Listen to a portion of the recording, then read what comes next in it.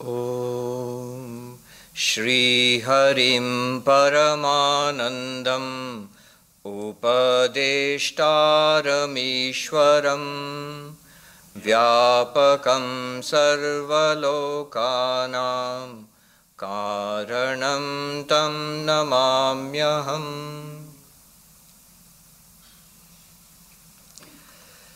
So we are studying Aparokshanubhuti, an introductory text to Advaita Vedanta. A week ago, somebody asked me that, so this is an introductory text to Advaita Vedanta, so when will you start the real Advaita Vedanta? If this is an introduction, so I said to him, don't worry, this is the real Advaita Vedanta. Introductory text is a rough translation of the word Prakarana. Prakarana is a simplified introduction to the whole of Advaita Vedanta. Some introductory texts deal with a part of some aspects of the philosophy. Some introductory texts deal with the entire philosophy in a simplified form.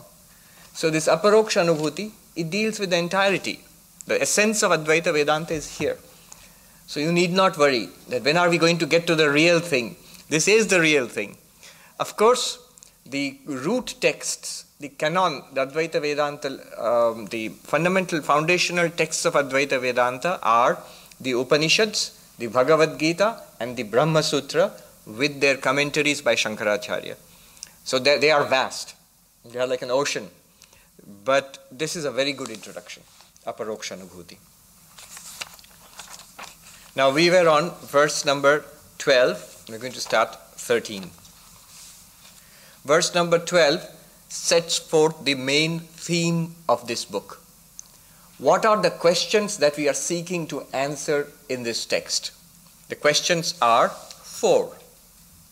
Koham kathamidam jatam ko vai kartasya vidyate upadanam kimastiha vichara swayam itrishaha. The book has told us that our problems are due to ignorance. Ignorance about reality. And ignorance can only be removed by knowledge. So spiritual ignorance is removed by spiritual knowledge. Now, knowledge comes from a process of what is called vichara, philosophical inquiry or spiritual inquiry. In India, philosophical inquiry and spiritual inquiry are not two different things. The word for philosophy in India is darshana. Even now, if you go to an Indian university and you want to go to the philosophy department, you will see darshan. That is the name of the department. Darshan literally means seeing, an insight, understanding. So, philosophical inquiry or spiritual inquiry, whichever way you put it, that will lead to spiritual knowledge and it will remove ignorance. Now, for inquiry, we need questions. What are the questions we are going to inquire about? We are going to inquire about reality. We do not know reality, that is the claim of Vedanta. So, in order to know reality, we must question. We must ask questions about reality. What are these questions? First and foremost, we must start from where we are. Who are we? Who am I? The first question must be an inquiry into the self. After all, it is the self which is inquiring. I am inquiring. So let's begin by knowing who I am really. That's one question. Second question is, what is all this? The world in front of me. The objective universe which confronts the subject. What is the nature of all this? How does this come about? That's the second question. Third question is, what is the cause of all of this? You see, these are the three great themes of Vedanta, of any philosophy in fact. The self, individual, the world, and God, the ultimate reality. God, Brahman, whatever you call it. So the questions are about three things. When you ask about questions about reality, we are asking about the reality of three things. One is the individual, I, myself, or we, each of us. Who are we? Second, about the world. And third, about the cause of this world. Because religion tells us there is God, science tells us there is some material cause, natural cause behind this universe. We would like to know. Here, the question about the cause of the universe is divided into two questions. Asking a question about Brahman or God is divided into two questions. One question is about the material cause, another question about the efficient cause. What do you mean by material cause and efficient cause? In a very simple way, material cause is the substance, say the wood out of which this table is made is called the material cause of the wood, the stuff. What is the stuff of this universe? So in science you would want to know, is it superstrings or is it some subnuclear particles? So what is the stuff of this universe? That's one question. This is called upadana karana, the material cause. And the second question was about the intelligence or the efficient cause. Like a carpenter made this table out of wood. If wood is the material cause of this table, the carpenter would be called the efficient cause. In that sense, is there an intelligence behind this universe, which religion calls God? So these are the two questions. It's one question. It's actually a question about God, but it's divided into two. One is a question about the material, the reality, the stuff of this universe. The other is about the intelligence behind this universe. So, question about Brahman, question about Jagat, question about Jiva. It's good to know these terms. Brahman, the ultimate reality. Jagat, the universe. Jiva, that's you or me, the individual. Questions about these three. Now, we shall begin. The rest of the book will be an attempt to answer these questions, and having ascertained the answer to these questions, to make it a living reality, to actually experience this for oneself. There will be practices afterwards. And finally, it will conclude with the results of such practices. What happens when you become enlightened? So that's what's going to happen in the book. Before they get into the details, it is the style of these ancient authors. When they ask a question, they'll give you the answer in brief. When you ask a question, you first get the answer in brief, maybe in one verse or half a verse, and then they'll go into details. So, 4 questions, and the answers to those 4 questions will come in the next 3 verses. And then we'll get into the details. So, they will not keep us waiting till the end of the year for the answers to, say, question number 3 or question number 4. All the questions will be answered today and then explained in detail for the rest of the year. And it is said in the Bhagavad Gita, Arjuna asks a question and Krishna teaches Arjuna, and whatever Krishna wants to teach has been taught in the 2nd chapter. But there are 18 chapters. Why did he teach 16 more chapters? Well, just because Arjuna asks questions and he has doubts about this or that, and so there are details. 16 chapters are detail. Whatever Krishna wanted to say has been, in essence, said in the 2nd chapter. Now we shall come to verse number 13. Naham bhuta gano deho, naham bhuta gano deho, naham chaksha ganastatha, naham chaksha ganastatha, etad vilakshana kaschid, etad vilakshana kaschid, vichara soyam idrishaha, vichara soyam idrishaha. Verse number 13. The answers to those 4 questions. Who am I? What is this universe? And what is the ultimate reality? Material cause, efficient cause. It starts with an answer to this first question. Who am I really? Vedanta says, right away we make a big mistake. We think we are this body-mind system. And we have no doubts about it. Vedanta wants to create a doubt in our minds. Are we really this body-mind system? Are we limited to an individual, this body of flesh and blood, and the psyche behind this body? That's what we think we are. Vedanta assures us we are not that, we are mistaken. So it starts there. Naham bhuta gano deho, naham chaksha ganastatha. I am neither the body, nor the sense organs, nor the mind. Etad vilakshana. Something other than this, something quite different from this am I. Vichara soyam idrisha. This is the line of spiritual inquiry. Let's consider this. First he says, Naham bhuta gano deha. This book was written by Shankaracharya about 1400 years ago. 700 years after Shankaracharya lived, a great philosopher and spiritual master Vidyaranya in the south of India, who wrote the Panchadashi, a classic book of Advaita Vedanta. He has also written a commentary to this text, to the Aparokshanubhuti. Vidyaranya has written a beautiful commentary in Sanskrit to this text. And so he explains. I'll often use his commentary to explain. I'll be basing my explanations on his commentary mostly. So here he says, this is the view of the materialist. He says, Charvaka, Brihaspati Matam. Charvaka, the ancient Indian materialists. And what is their view? Who am I? The Charvaka, the materialist says, I am a mixture of the elements. This body, a mixture of 5 elements, space and air and fire and water and earth.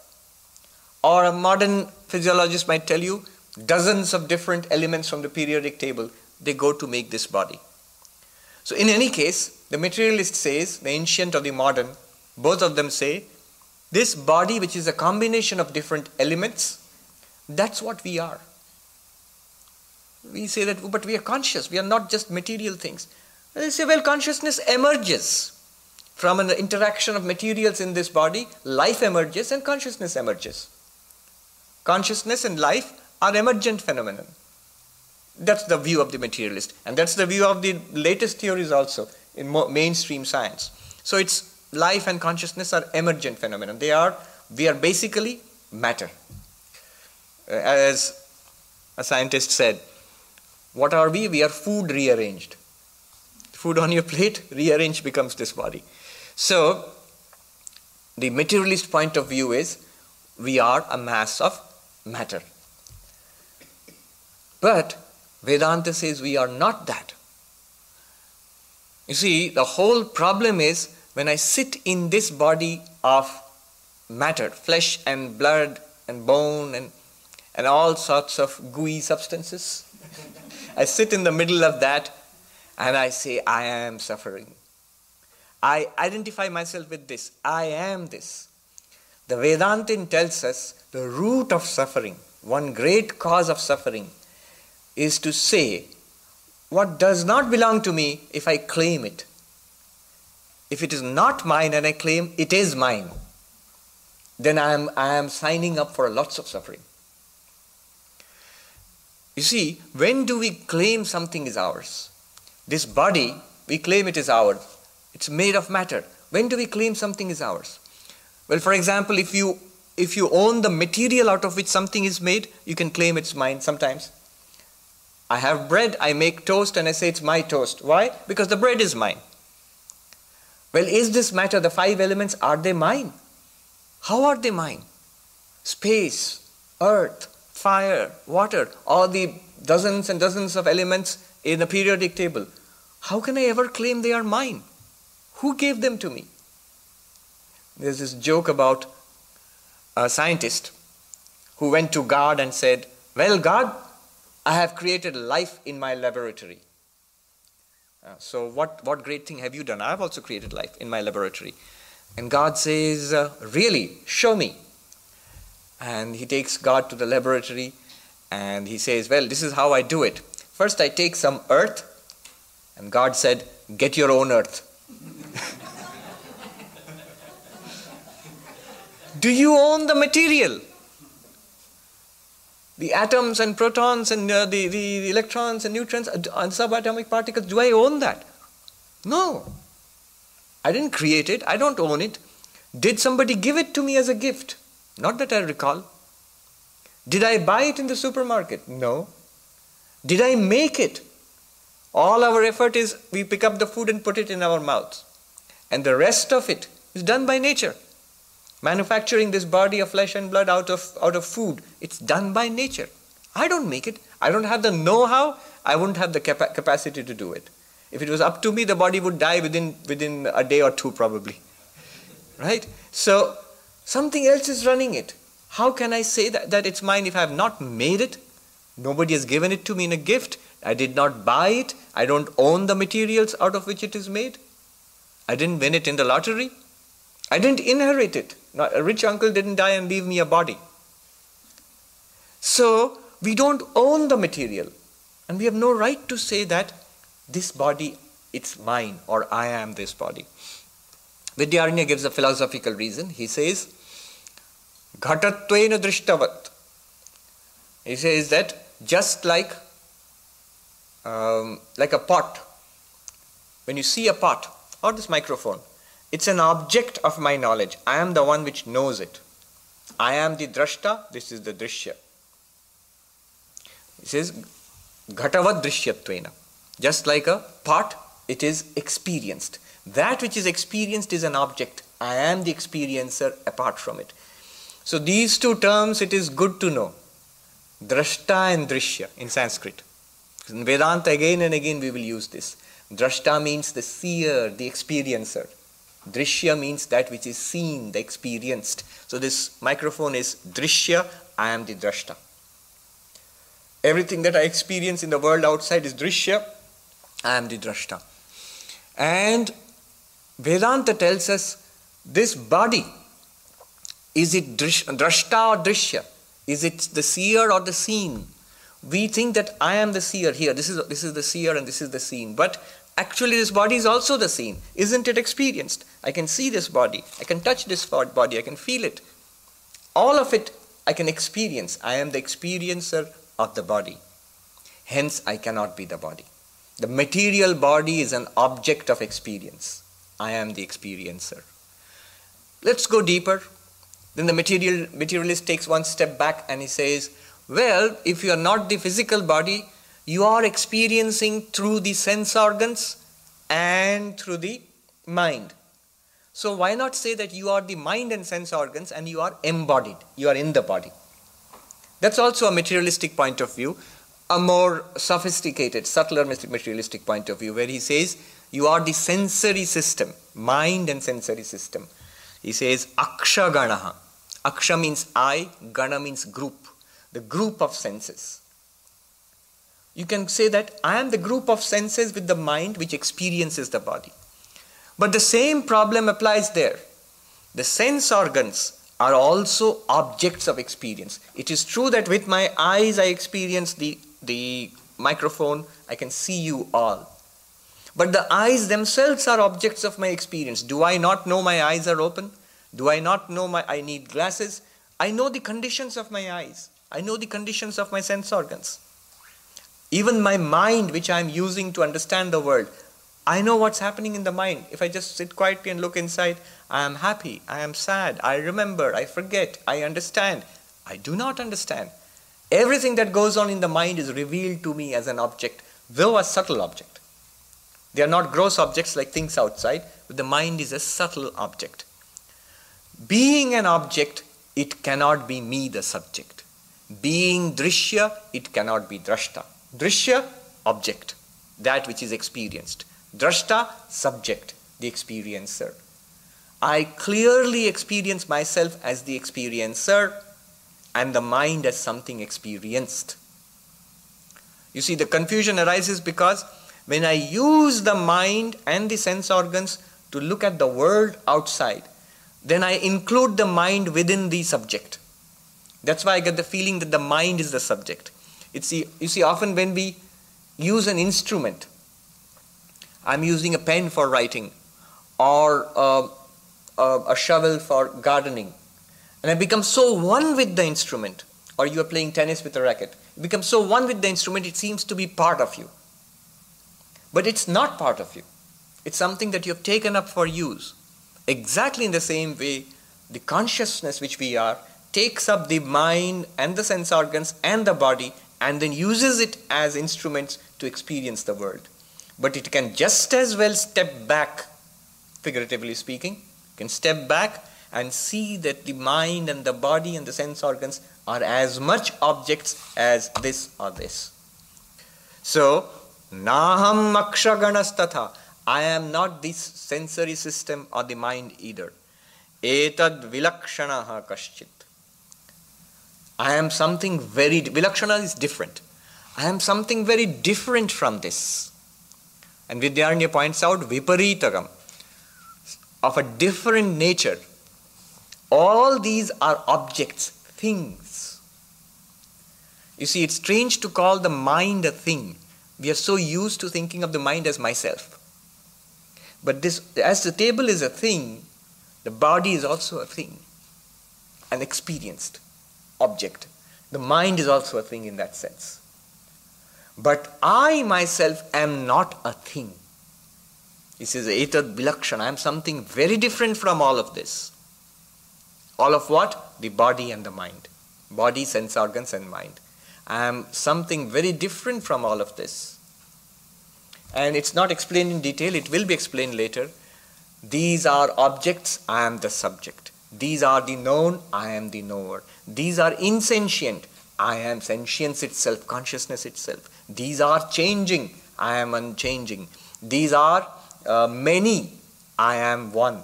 In all these ways, I am different from all of this. Etad vilakshana, kaschit. The Sanskrit word is something. I am something. Quite different from all of it. Why did he use the word something? Why did he not say, I am the Atman, Brahman, consciousness, the clear light of the void or whatever, or God or something? He says no. He uses a word, a vague term, something. I'm something different from all of this. The commentator Vidyaranya says here, he does this on purpose. The author has done this on purpose. Because what I am in reality cannot be expressed in language. He uses this word to indicate what I am in reality, what you are in reality, it cannot be expressed in thought or language. You are beyond all conceptualization and expression in language. He says, Shabda pravritti nimitta rahitatvat. Jati adi shabda pravritti nimitta rahitatvat. Some such language. All the things which we can use all the things which enable us to use language. It's a very philosophical term he has used. All the things which enable us to use language are absent in the reality which I am. If you want details of this, I refer you to my lecture, The Paradox of Language, Advaita Vedanta and the Paradox of Language. I think it's been uploaded to the YouTube. You see, we say the ultimate reality, Brahman, or I myself, the Atman, it is beyond words and beyond language. It cannot be expressed in language. But we can ask, why not? It's a worthwhile question asking, why can it not be expressed in language? To understand why it cannot be expressed in language, you need at least 1 hour to explain this. But it's a worthwhile inquiry. Do look up the lecture which is titled Advaita Vedanta and the Paradox of Language. It's on YouTube. He just indicates it here just by one word, kaschit, something. Why something? Because it's beyond language. Vichara soyam idrisha. This is the line of spiritual inquiry. This is the line of spiritual inquiry. He will pick up this theme after 3 verses. In the next class, we'll pick it up again. Who am I? Why am I not the body? Why am I not the mind? What am I really? How can I understand the fact that I am not the body? We have so many questions. If I am not this body, but I still feel the pain in this body, it will be a first question many people ask. So how can I understand this? How can I make it a living reality? That will be a long discussion on this. And the author will try to give us a spiritual insight into why I am not the body or the mind. Why I am the witness pure consciousness. That will go on for a long time. And very detailed investigation, beautiful and powerful investigation. Verse after verse, reason after reason. I remember there will be a verse, in one verse, he will give us 7 reasons, 7 ways of understanding why I am not the mind. And each of them is remarkable. So all those will come later on. But here he has just briefly indicated I am not the body and mind. I am something quite different from the body and mind. That's all. A very senior monk in Belur Math told me this, that it is true that whether God exists, what is God exactly, how am I, Brahman, all these things I may not have realized it yet. But one thing I know for certain, there is something beyond this objective universe, beyond this objective body and mind. This, you see the same word again, kaschit. He says, now he said it in such a way which is clearly admitting that he had realized that it's a clear instinctive feeling, intuitive feeling for him. He knows it clearly. So that something is there. First question, who am I? Up to this much, for now. Now let's go on quickly to the next question. All this I find myself in the midst of. Here I am in a body, here are other people, here is a family, here are obligations, here are desires in the mind, here are things to do, here are joys to taste, here are miseries to avoid, and here is a whole world in front of me, good, bad, ugly, whatever. This is samsara. This is called samsara. How does this come about? That's the question. One Swami in the Himalayas, he writes beautifully, he was in a little village in the north of India before he became a monk. He was a young boy on the bank of the Ganges. And he would go, whenever he heard some Swami has come, wandering monk, he would go and ask him about God and the self and realization and enlightenment. So once this very strange monk came along who stayed under a tree on the bank of the Ganges. And this Swami, who was a young boy at that time, he said he went and asked him his usual question. Oh, holy sir, please teach me spiritual practice. Sadhana bataiye. Please teach me spiritual practice. And the monk snapped at him. Don't do anything. What? Don't do anything. Can you do that? What do you mean don't do anything? And then the monk said, without doing anything, all this is in front of you. The more you do, the more it will increase. Without doing anything. You never signed up for this. Did you ever, do you remember filling up a form, I want to be born with such and such parents in this place and I want to have these experiences? No. It's come without any effort on your part. All this is in front of you. And the monk said, the more you do, the more it will keep on increasing. You'll never get out of it if you do something. So can you do nothing? And the boy replied so wisely for a little boy, no, I cannot do nothing. Then the monk said, okay, here are this whole range of spiritual practices, prayer and meditation and scriptural reading and service and so on and so forth. Anyhow, this entire universe appears in front of us. How? Answer. Verse number 14. Ajnana prabhavam sarvam. Ajnana prabhavam sarvam. Jnanena praviliyate. Jnanena praviliyate. Sankalpo vividha karta. Sankalpo vividha karta. Vichara soyamidrishaha. Vichara soyamidrishaha. What does this mean? Answer to question number 2. How does this samsara come about? The answer in Advaita Vedanta is straight and very interesting. If you ask a scientist, how does it come about? Oh, he'll tell you about the Big Bang and the creation of matter and energy and space and time and so on. If you ask a man of religion, how does this come about? Oh, God created all this. And there are different philosophies in Indian philosophy. They have got different answers for them. Sankhya says that Prakriti created all this. Purva Mimamsa says all of this is caused by karma. Karma and karma phala and so on. What does Advaita Vedanta say? What is the Vedanta answer to all of this? Why is all this in front of us now? And the answer is Ajnana Prabhavam, is born of ignorance. It's born of ignorance. It's born of not knowing. What do you mean? How can something be born of not knowing? He says it's exactly like There is a rope in the semi-darkness. We do not know the rope as a rope. We see something, and the next moment we imagine a snake. That snake is born of my ignorance of the rope. I'll repeat that.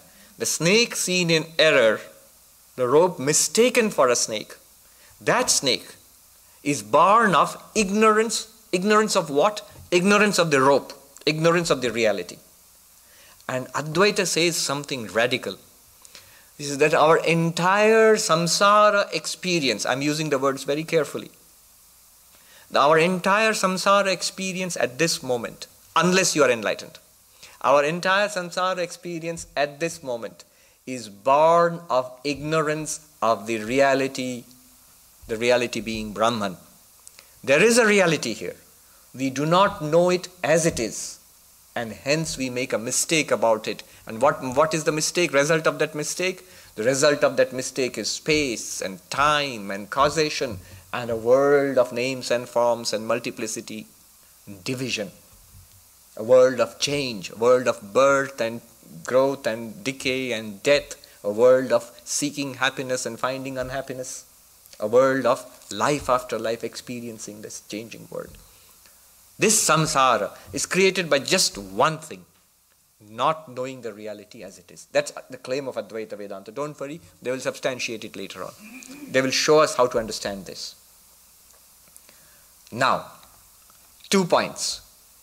Anything that is created by ignorance is false. Think about it. Nothing real comes out of ignorance. Whatever we know through ignorance, we call it a mistake. We call it an error. We call it a dream. The snake, which we see through ignorance of the rope, is false. It's not a real snake.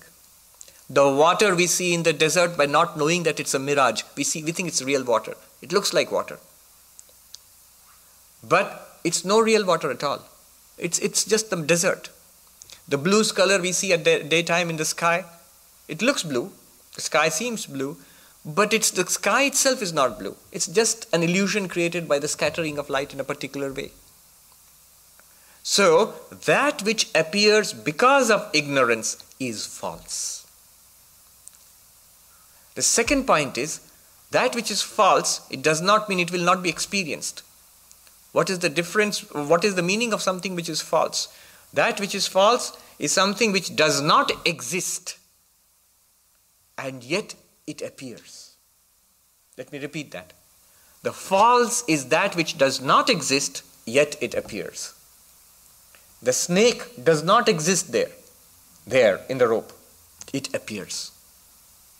The water is not there in that desert that looks like an oasis. It's not there, but it appears. The blueness is not in the sky, it appears. In the same way, samsara is not there in reality, it appears in Brahman. Due to ignorance of the rope, we see a snake. Due to ignorance of the desert, we see a mirage water, the water. We don't know it's a mirage. Due to ignorance of Brahman, we have samsara, this experience of the universe which we are having, what we call life. So, 2 points I've made. That what is produced by ignorance is false. And false does not mean we will not experience it. We will experience it. So what we have to do is to recognize the reality. Then the false will be exposed as false. We will still continue to experience it. Like a person who sees water in the desert, in the mirage, thinks it's real water, goes there and finds out it's a mirage, walks away. When he looks back again, what does he see? Does he see a desert? He sees water again. But now he knows it's false. He knows it's an appearance. It's not really there. In the same way, before enlightenment, we see this universe out there. We see this body, mind inside, and the universe outside. And that's what we consider life to be. After enlightenment, we will still continue to see the same thing. Only we will realize it's an appearance and infinite existence, consciousness, bliss. Or in other words, God alone, Brahman alone is the reality.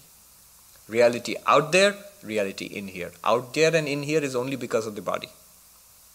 So, That's the point. Now the question is, how do we know? How does it happen? And how do we get enlightenment? And the answer he gives is, Jnanena praviliyate. All ignorance is dispelled by only one thing, knowledge. Every kind of ignorance is dispelled by knowledge. So, knowledge will remove ignorance. If our problem is ignorance, then the solution will be knowledge. Now here is one thing to understand. Simple point.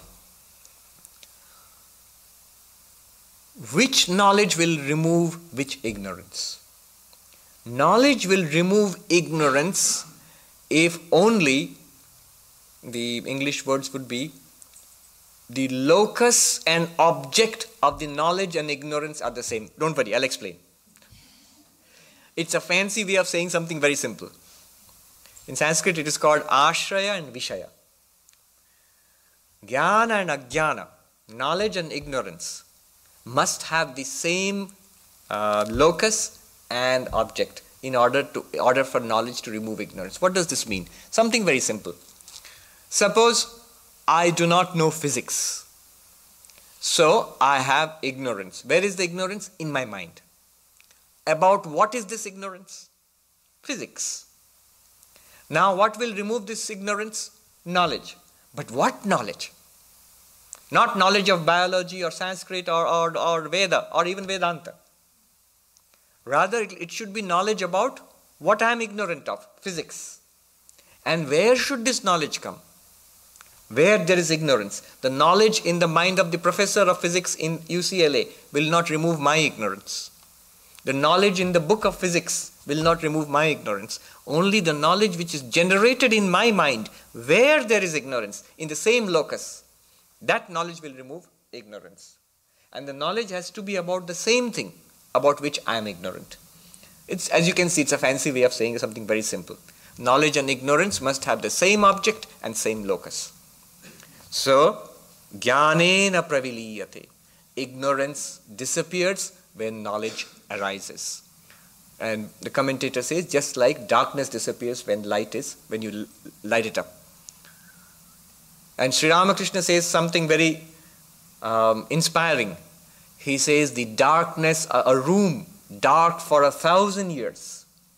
A room dark for 1,000 years. Remember, something like the pyramids when they were first rediscovered again. Maybe after 2,000-3,000 years.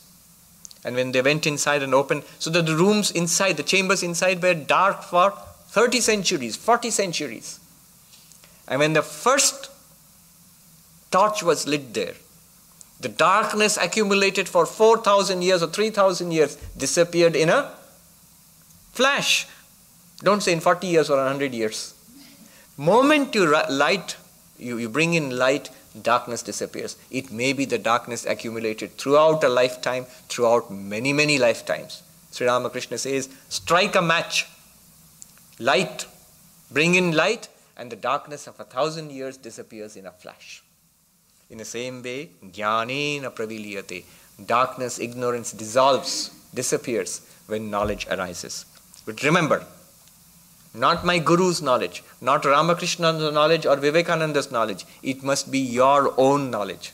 It must be my own, the knowledge generated in my mind. And it must be about, the knowledge must be about Brahman. Because my ignorance is about Brahman. Or about my own self. So this is an answer to the second question, a very interesting answer. What is the nature of this world? How does it arise? It arises because of ignorance. We do not know the reality which is God or Brahman or existence, consciousness, bliss. We do not know that, and hence we see this world. That which is immortal, we see as mortal. That which is pure consciousness, we see as a material universe. That which is unchanging, we see as continuously changing. That which is all bliss, we see as all suffering. The Buddha said, Dukkham, dukkham, sarvam dukkham. Suffering, suffering, all is indeed suffering. Where? In the samsara which we experience. It's very interesting. Nagarjuna, the great philosopher who is the source of Shunyavada, the philosophy of the void, one of the fundamental philosophical tenets of Mahayana Buddhism. In his Moola Madhyamaka Karika, Nagarjuna says, there is not the slightest difference between samsara and nirvana. What a shocking statement. I want enlightenment and nirvana. And he says, and this is samsara, I want escape from this samsara, I want to be enlightened. And he says, there is not the slightest difference between what you see here and nirvana. It's exactly like saying there is not the slightest difference between the snake and the rope. Because what you perceive in by error as the snake is indeed the rope. What we perceive as the world is in reality, in enlightenment, upon enlightenment, is God. Where? Here. When? Now. In what? In everything. That is what Vedanta is trying to tell us. Now the answer to the third question, what is the nature of God which creates this universe? The cause of this universe, Brahman. Now this is a little complicated. Let me just give it to you in brief first, what he is trying to say here. The standard texts of Advaita Vedanta, the post-Shankara texts, when you ask them, what is the nature of the creator? What is the efficient cause and what is the material cause? I hope you remember what is efficient cause and material cause. Efficient cause is something like the carpenter who made the table. Material cause is the wood out of which he made the table. What is the material of this universe and what intelligence created this universe? Standard post-Shankara Advaita texts will give you answer in this way. They will say, Vedantasar for example, they will say, Saguna Brahman, Brahman with the power of Maya is called God or Ishvara or Bhagavan. And the Brahman, the consciousness aspect of it, because in Brahman, in Saguna Brahman, there are two aspects. One is Satchidananda consciousness, the other one is the power of Maya. The consciousness aspect of it is the efficient cause, and the Maya aspect of it is the material cause. The consciousness aspect, the nimitta karana, efficient cause. The Maya is the upadana karana. Maya itself is transformed into this universe. So Maya is the upadana karana or material cause. That's the standard answer. And the example they gave is from the Mundakopanishad. Yathornanabhi srijate grinhate cha.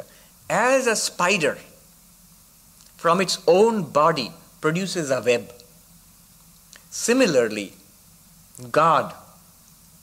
So now from now on you look upon spiders more kindly.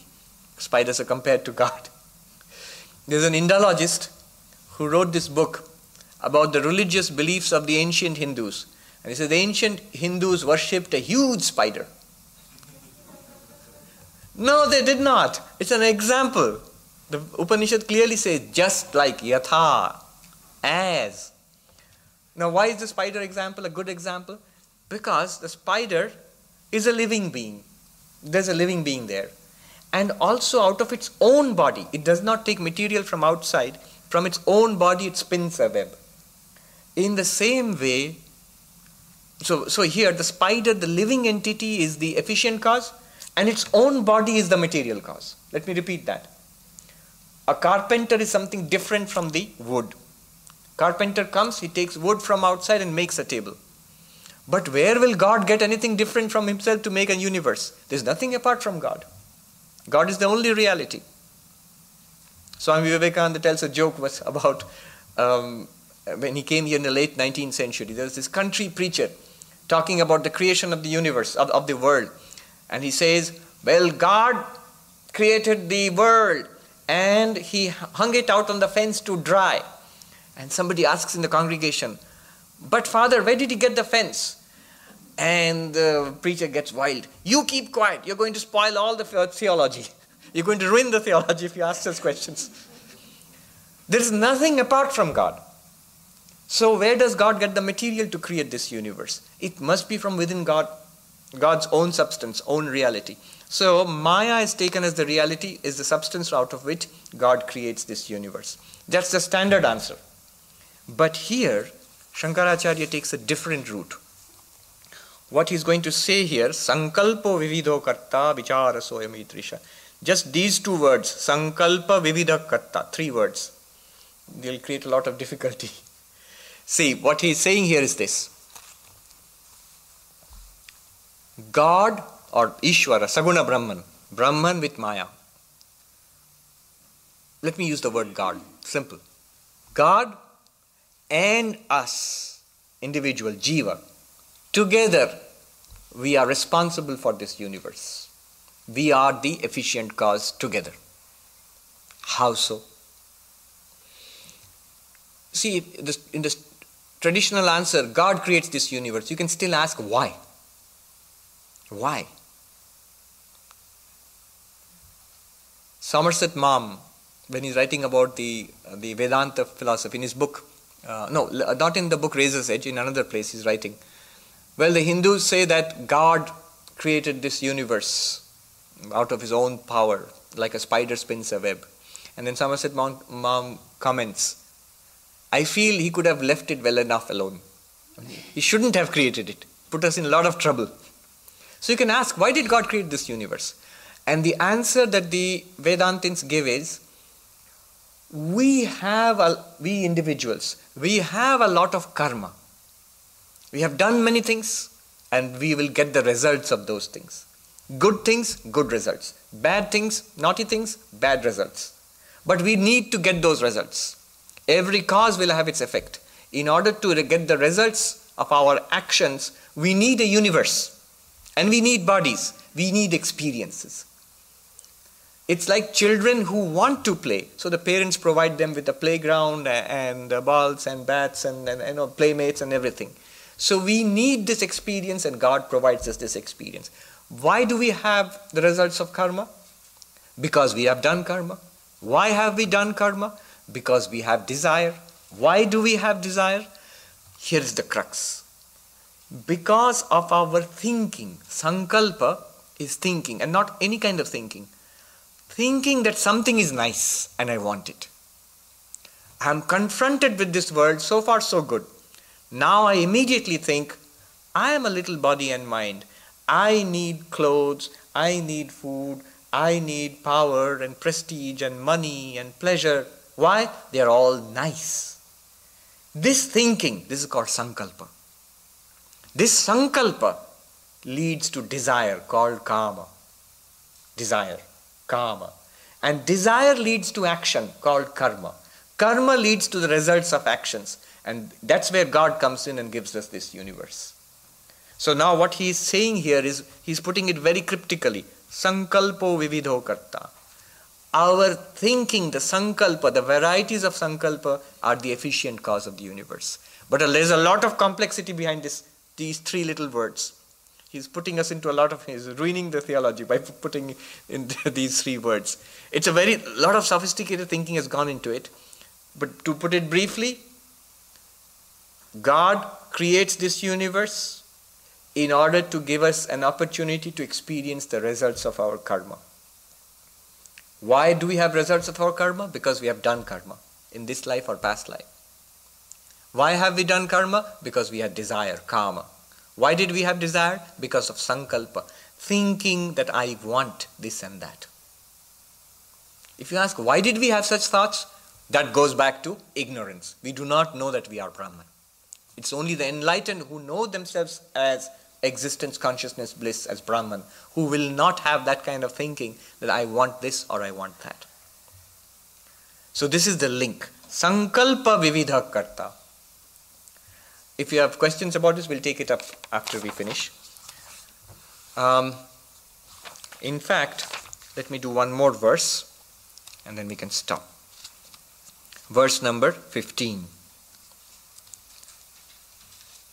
Etayoryadupadanam ekam sukshmam sadavyayam yathaiva mridghatadinam vicarasoyamidrishaha.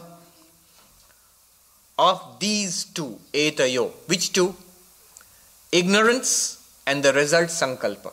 Sankalpa, thinking. Ignorance about our real nature and thinking that I want this or I want that, and from which all the mischief comes. Thinking like that leads to desire. Desire leads to action. Action leads to result of the action, and God immediately generates this Disneyland for us to play around. And that's our samsara. Now, this thinking and its cause, ignorance, what is the root of that? Where are they? And the answer is, they are all in one reality, ekam. What is that reality? Sad avyayam. In the infinite existence, consciousness, bliss, which is Brahman, in that, this ignorance and these thoughts, they are appearing. The reality ultimately behind everything is Brahman. Upadanam, there's one concept we should understand. Upadanam, the material cause. How do you know the material cause? It's a very subtle concept and very beautiful concept. In anything, how do you know the material cause? That which gives something its existence is the material cause of that. What gives existence to this table? Wood. So wood is the material cause of this table. What gives existence to the big wave you see in the Pacific Ocean out there? Water. Water is the material cause of that wave. What gives existence to the ornament? Gold, if it's a golden ornament. Because without that, the ornament wouldn't exist. So, gold is the material cause. What is the material cause of this universe? And the answer Vedanta gives is something very interesting. It says, Sat, existence itself. You see, wherever we do, any experience we have one experience, common to everything. It is. It is being, it exists. Don't you feel all around you that we are sitting in an ocean of existence? I exist and everything exists around it. And we never give attention to that existence itself. Advaita says you're missing the most important factor in life, in all our experience. It is existence. And existence in itself is Brahman. So, Sad Avyayam. Avyayam, unchanging. Our experience about ourselves is that we are changing. The Shastras talk about 6 kinds of changes. Jayate, birth or creation, coming into existence, asti. Then growth, vardhate. Then maturity, viparinamate. Then decay or old age, apakshiyate. And then nashyati, destroyed, death. 6-fold changes. And avyayam means which does not have these 6-fold changes. Pure being, existence, Brahman is not subject to these 6-fold changes. That is the ultimate material out of which the universe is made. So the question was, what is the material cause of this universe? It is Brahman. What is the reality of this universe? It is Brahman. Example, yathaiva mridghatadinam. Just like a clay pot.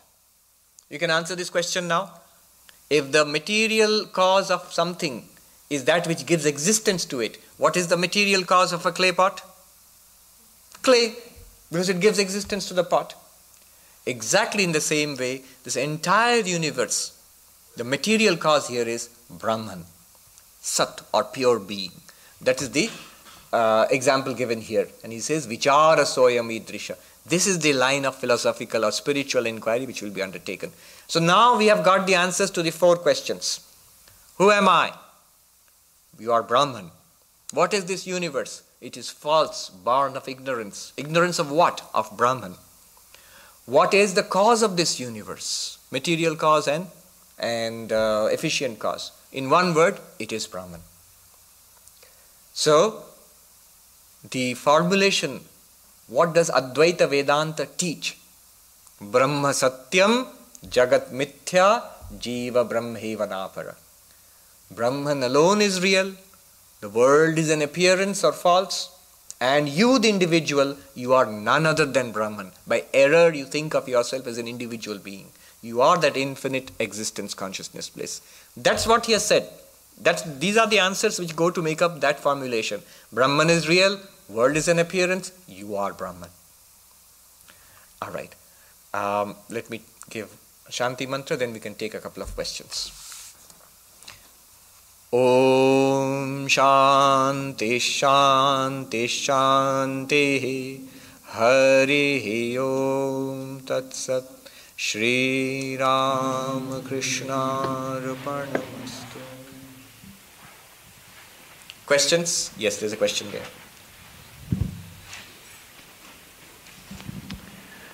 So you were explaining that the genesis of the world comes from a need to work out karma, and I'm wondering, how did the transactional difference between the individual jivas and Ishvara arise in the first place? Yeah. So this question is inevitable. When you say, why is this world there? The root cause is, of course, ignorance. We do not know we are Brahman. But even that is not a complete answer.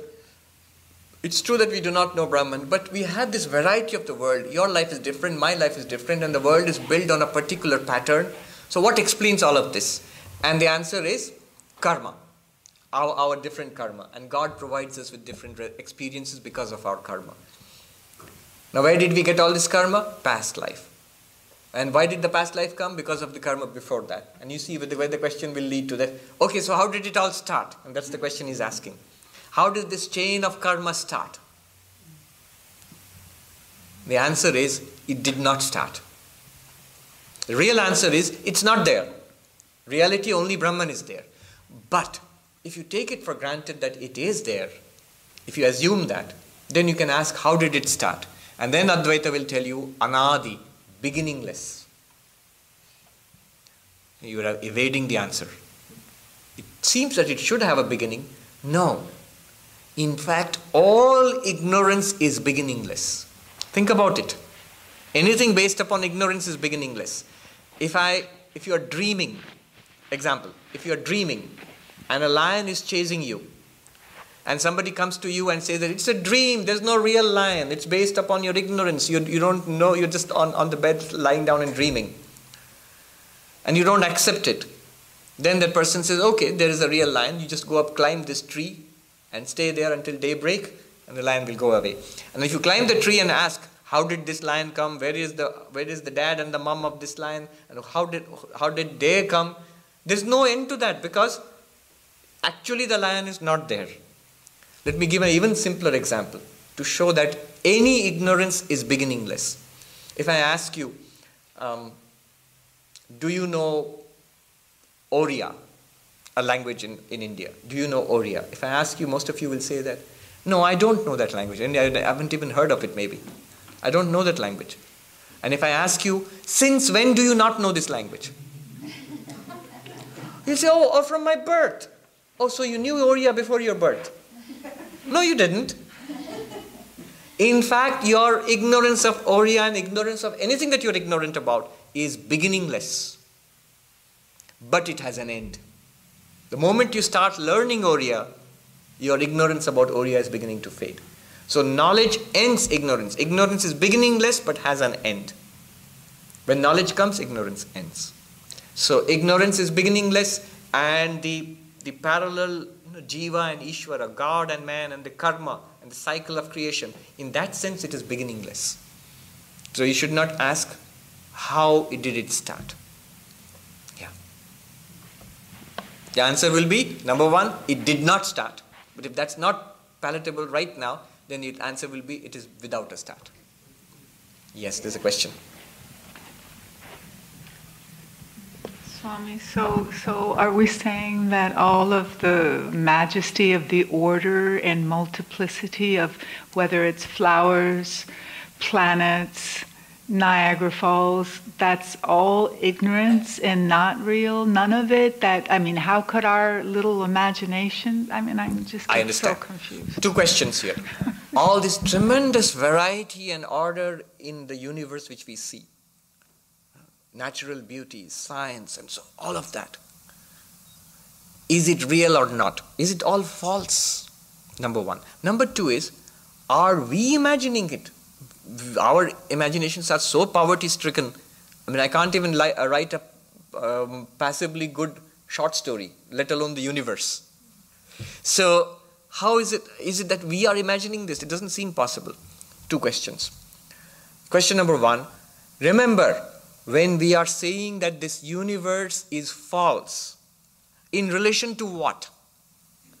Not in relation to our day-to-day lives. It is false in relation to Brahman, to infinite existence, consciousness, bliss.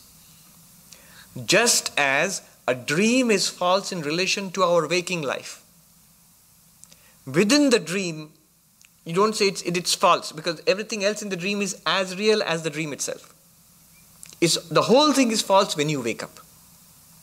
In the same way, all this, the variety of nature, science and our culture and art and all this universe we see around, how real is it? It's as real as we take it to be in our day-to-day lives. But what Advaita is saying is that there is a deeper reality. There is a greater reality. Greater than our what they will call a transactional reality. This is false compared to that greater reality. Just as the dream becomes false when you wake up. And this waking life is false in appearance compared to Brahman. Not within itself. So that's there, number one. Number two, no, we are not imagining it. Our little minds are not imagining it. Though our minds are much more careful, more powerful than we give them credit for. Remember, we generate an industrial grade reality in dreams. No virtual reality today in Hollywood can match our dreams. We have such vivid dreams. So our minds can generate a whole world for us. But even there, this world which we are seeing now, we are not generating it. Who is generating this world? According to Vedanta, Vedanta just said, God is generating this world, not us. Not us. It's Universal Studios which is generating it. So, it is a creation of God, but Advaita Vedanta takes a step beyond that. Beyond God and Maya is Brahman, which in reality God is and you also are. Yes. Just wait for the microphone. On some level, isn't the rope snake analogy, isn't that great? Because, I mean, that's one for one. Yes. It's one thing for another thing. But we're not talking about that. We're not talking about samsara, you exchange that and you get God. It's not, I mean, it's all not right, working very well for me. Let me see what we are talking about here. Yes, the nature of error, of what we are experiencing now, is exactly what you said. Mistaking one thing for another. In fact, Shankaracharya uses exactly this thing, this language. What is error? Atasmin tad buddhi. What is not there, you see it there. A real world of multiplicity, of suffering and seeking and limitation and frustration is not out there. But we see it there because of ignorance of Brahman. When we realize Brahman, are we going to exchange one thing for another? We are going to exchange unhappiness for happiness and peace. We are going to exchange life and death for immortality. We are going to exchange limitedness for infinity. If you don't like the language of this is real and that is false, we are experiencing a world of falsity and we'll find out the reality. Swami Vivekananda says you can think of it in this way, going from lower truth to higher truth. We inhabit a world of lower truth, we will discover a reality which is higher truth. He again puts it in another way, Swami Vivekananda. He says, we do not know things as they are. And what are they in reality? As they are, in reality, it is all God. We don't see anything as God. We see a world and human, us. That's all we see. And in enlightenment, we will see everything as God, as existence, consciousness, bliss. It will be this universe itself. We will not trade in this universe to get a new one. It will be this universe, but you know it as it is. There's one more question? Yes, there. I'll come. Oh, okay, but just one sentence. Yeah. Sometimes I find it's better than using the word false, is to say secondary or derived. All right. Mataji said that sometimes it's better to use the word secondary or derived rather than false. False is a word that is used by Vedanta, mithya. But secondary or derived is also used by Vedanta. By post-Shankara Advaitins, they call it Vyavaharika Satyam. If you don't like using the word false for this universe, another word they use in Vedanta is transactional reality or derived reality or secondary reality. Primary reality, God or Brahman. Secondary or derived reality, our world of experience. They call it, the technical term in Vedanta is Vyavaharika, transactional, empirical, relative reality. So what Vedanta is telling us is not that this is all false. This is not there. What they are telling us is you can take it to be as real as you want it to be, but there is a greater reality right here. You can, if you want to put it in those terms, yes.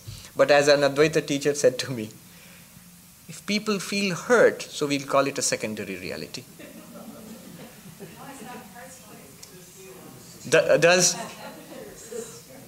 What does secondary reality mean? It means exactly the same thing as false.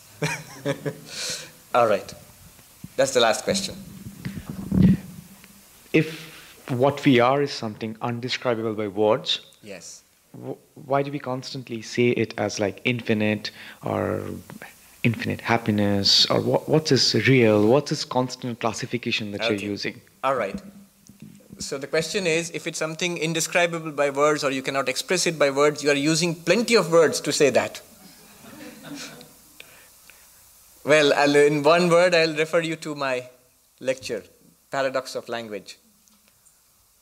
Two topics have been dealt with there. You will find it interesting. First of all, why are you saying that it is something that we cannot use words for? And there's a very clear analysis given by Shankaracharya and other Advaita teachers. Why we cannot use words for Brahman. Very clear.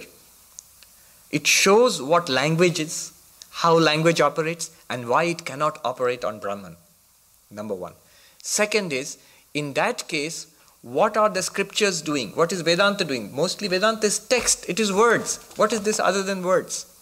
So if words cannot describe it, then how are these operating? So what are these strategies? There are 5 strategies taken up by Vedanta to approach this problem. Vedanta does the impossible, expressing in words what cannot be expressed in language. So there are different strategies. You will see. Using the word infinite, for example, is one of them.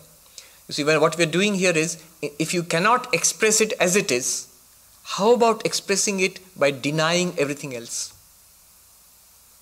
I can't say what it is, but I can say what it is not. Right? That's one strategy. And there are other strategies also. Right. So that was a very interesting session. And we'll meet again next week, I think, on Tuesday. Next week on Tuesday. And it looks like there's some good news from next month onwards. We'll probably have 1 class each week, either on Tuesdays or on Thursdays, and it'll all be put up on the monthly program. So instead of 2 classes a month, we can have 3 or even 4 classes a month. So 1 class per week. We'll make much better progress, and you won't forget quite as much. Thank you very much.